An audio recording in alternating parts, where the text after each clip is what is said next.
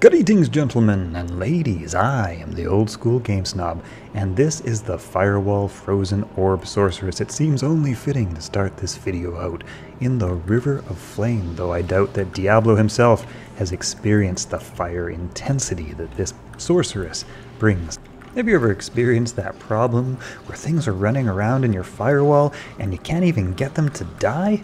Well, what we are going to do today is dial up that firewall to 11. 14,000 to 14,000. That is some 14 karat fire.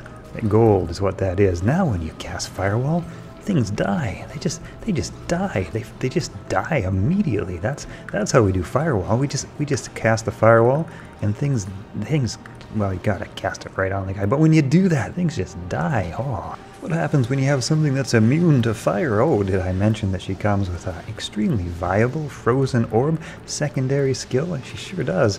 No problem taking out the other things that are immune to cold and fire. What about Shank the Overseer? Let's give him a fire field. What about all his buddies? Oh man, he's dead.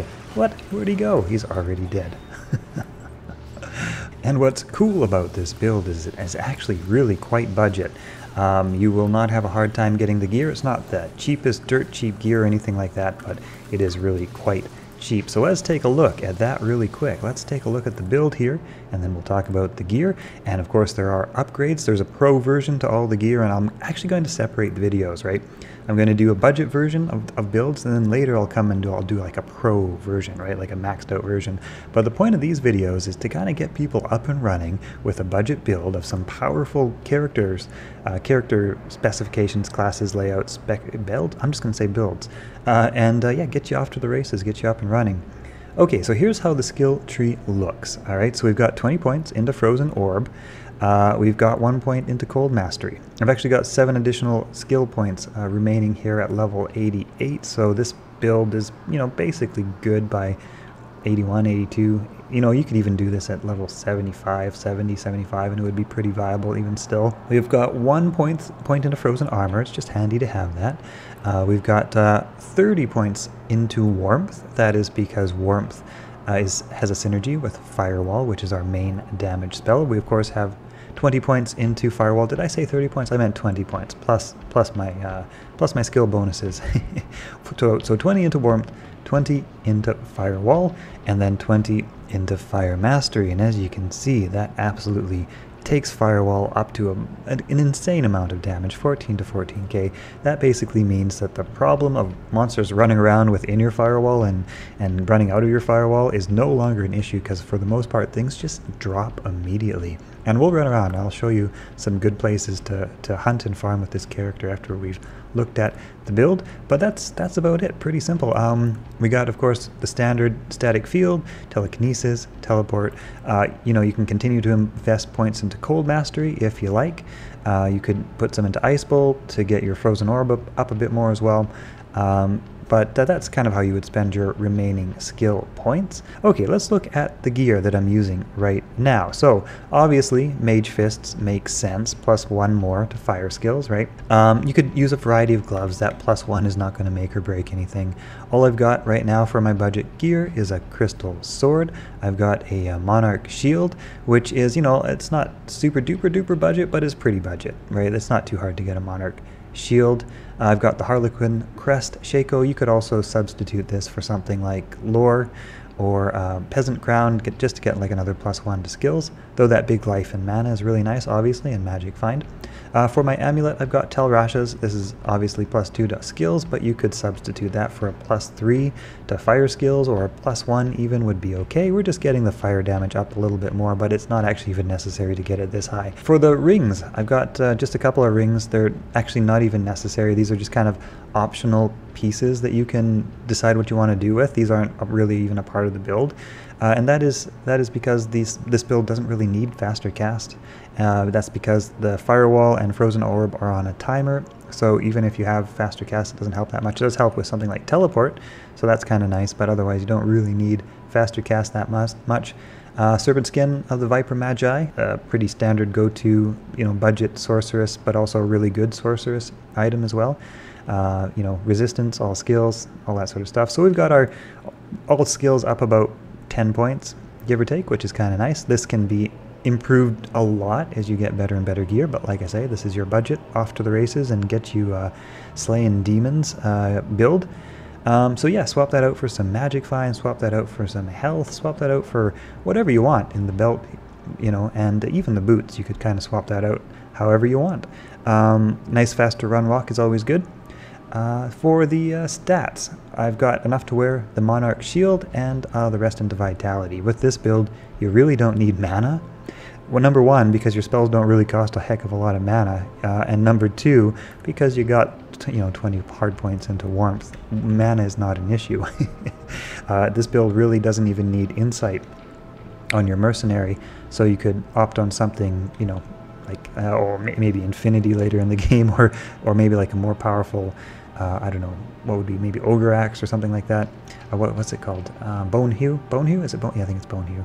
Anyway, that's basically the build. It's pretty simple, and it requires very little gear, and you could even wear less gear than this, and it would still be quite good. So let's take this out for a spin, shall we?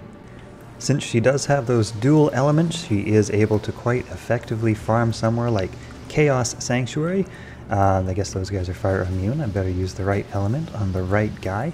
The Frozen Orb is pretty good. Like I say, it's not the most powerful, but Frozen Orb never really is the most powerful clear out, but it's a very nice and functional spell.